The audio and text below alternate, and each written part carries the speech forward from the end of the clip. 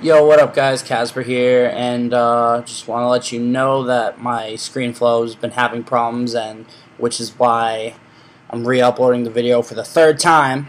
Been having whatever issues, render issues, and all that other stuff. So if you've already seen it, just leave a like or something like that.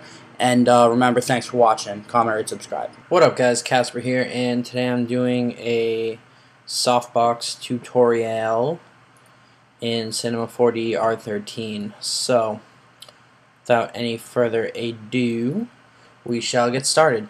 So, a lot of you probably don't know what Softbox is, and those of you do, yeah, it's just pretty much a source of light. Like in a camera studio, if they have the other lights coming in on you, just so that you know, it brightens up the scene, all that stuff. It's pretty much an alternative to lights to give it a more professional look for what you're doing. But anyway, we're going to start off with making the squarish one. So I'm going to get, in my splines, I'm going to get 3 rectangles. Alright. Now I'm going to name the front one, or the first one, front.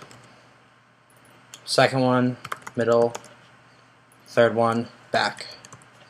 Okay, so now what we want to do, still getting used to this rotation, we want to put the back one in the back, obviously, middle one in the middle, like we should, and then the front stays there. So we're going to resize the front one to about 525 by 525.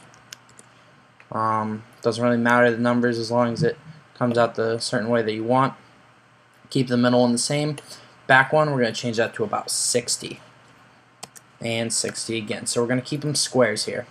Now we're going to go into the NURBS tab and use a luft NURBS. Drag them in. And you got a softbox right now. And obviously you can play around with it to get it to the perfect size. You can actually do another back. Drag it in. And then probably make it smaller so I could just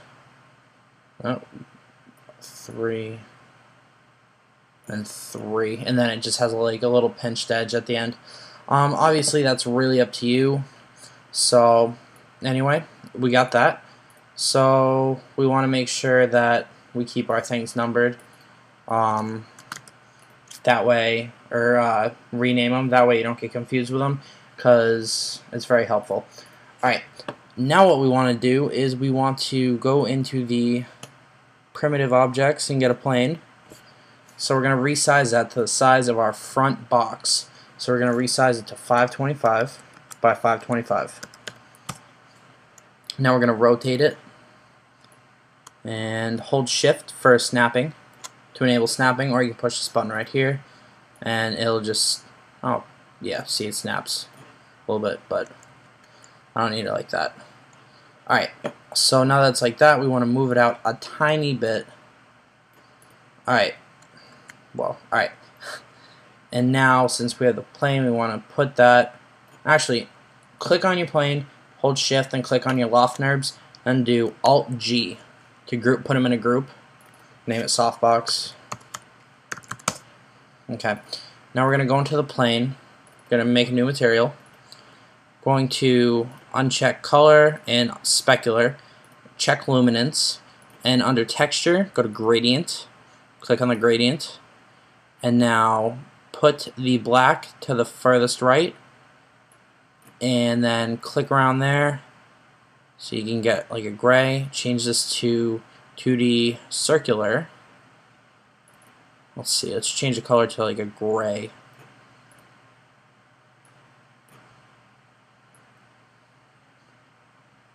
It should be good. Alright, so now that we got that, you can also do any other of these things if you want, but it really wouldn't be good. So I'm going to keep it like that. Now that we got the luminance, we can put it on our plane. And our softbox, we can make that black, so make a new material. I'm going to uncheck specular for this one, because we don't really need it seen, and it doesn't really look good. You know what? I'm just going to check it. Doesn't really matter. You can do whatever. Just drag it on the loft NURBS. If you render it out, Yeah, I have ambient occlusion and global illumination on, so that's probably why it's taking a while.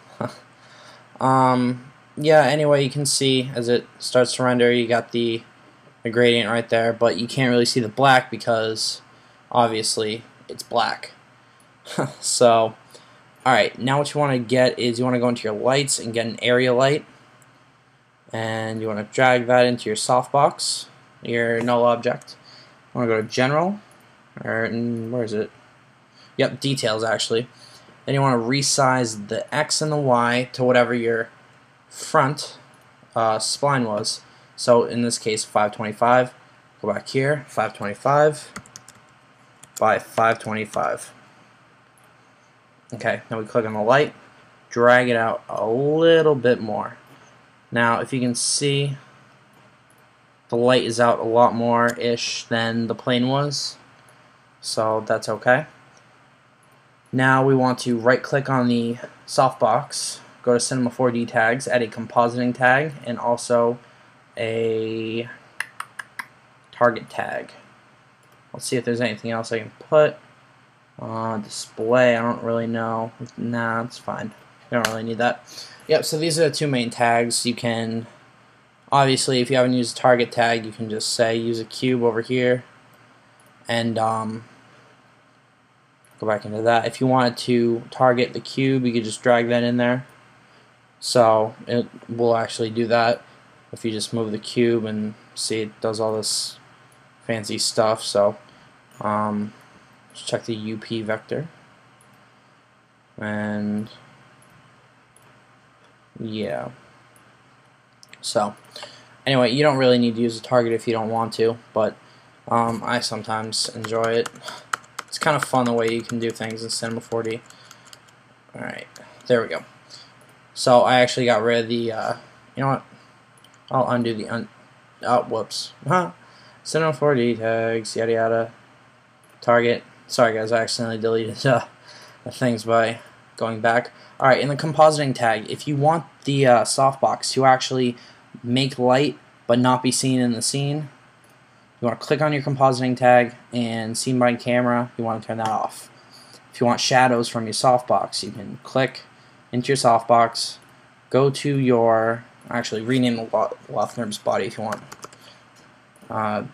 Go in your light, and then in general you can do shadow, soft maps, and that'll be good. Alright, so now that we got that, we got pretty much our softbox, and you know, that's a pretty good setup. Remember, if you want to move it, click on the null object first so it moves everything. And let's say we want to do an array of these. Make an array object, drag the softbox in the array.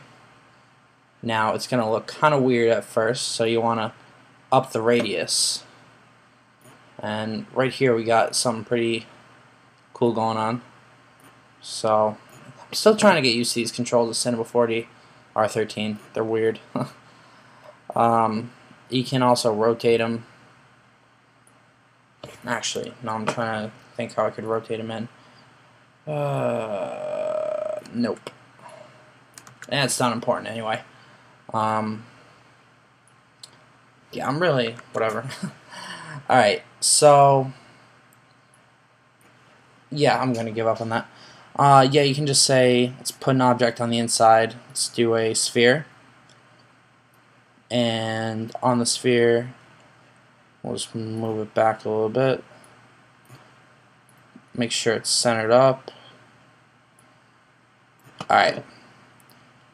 Now on the sphere we can make a little material to show. I'm going to use material presets. It's a cool clearish material. So I'm going to do this without global illumination to see quick render. Render region. It'll take a little bit. Actually, yeah, I'll do global illumination just so you guys can actually see it. So this might take a tiny bit of time, so judging on how long it takes, I might just stop the video and then come back when it's done. So yeah. Alright guys, I'm back, and as you can see, this is our final product. As you can notice, the sphere has the reflections of the softboxes, but yet they're not seen because of the compositing tag. I think that this is cheaper than buying a light kit, doing it yourself, especially with a tutorial readily available. You can also do things such as, here, let's see. You can do things such as an array of lights, which is pretty simple. Just do an array, drag a light in. It's circular now. You just want to adjust the intensity if you want, and make the array bigger, put it up, add some more copies and whatnot, render it again, and once again you have another quick lighting option.